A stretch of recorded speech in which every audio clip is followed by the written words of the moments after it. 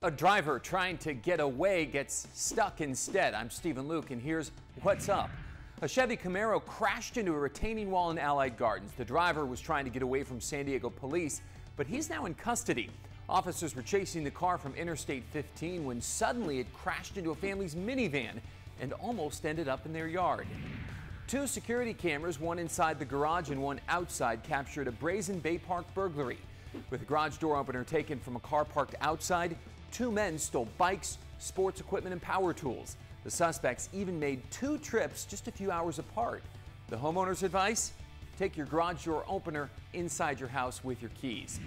If you bought one of those water bottles at Costco, you've probably already gotten a letter telling you it's been recalled.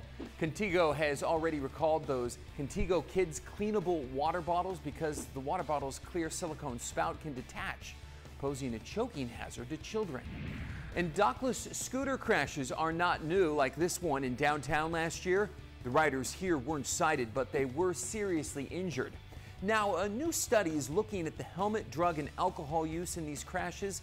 Approximately half of the 100 or so crashes studied involved someone riding under the influence, and no helmet was used in nearly all of the crashes. You can read more about what the study found on NBC7.com. Hi there, I'm meteorologist SHEENA PARVEEN. For tonight, it'll be pretty mild outside, but comfortable. Tomorrow, though, as we head into your Labor Day weekend, it's going to heat up, especially for our inland valleys, our foothills and mountains, but expect plenty of sunshine. Make sure you have the SPF 30 or higher. Have a great day.